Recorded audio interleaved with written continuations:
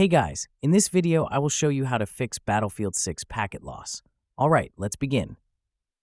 First, open the Windows search bar and type cmd. Now, run it as an administrator. When the window opens, type the command ipconfig//flushdns. Press enter to clear your DNS cache. This helps reset stored network data and can reduce packet loss during online gameplay. Next, open the Windows search bar again and type network reset.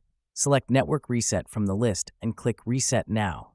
This will reinstall your network adapters and restore network settings to default. After the reset, you may need to restart your PC.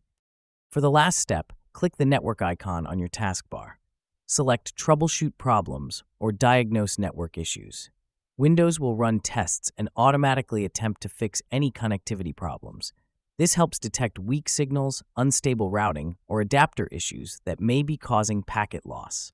So that's basically how you can fix Battlefield 6 packet loss. That's it for this video. Thanks.